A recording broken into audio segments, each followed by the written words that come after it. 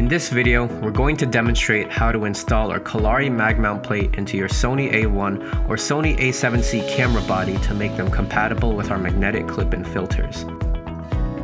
First, you'll need to remove the adhesive covers on the mag mount plate. Be sure to do this step carefully so you don't damage the mag mount plate. Hold the sides of the mag mount plate and insert it bottom first into the inner mount of the camera. Hold it down for a few seconds so the mag mount plate can fully adhere to the camera.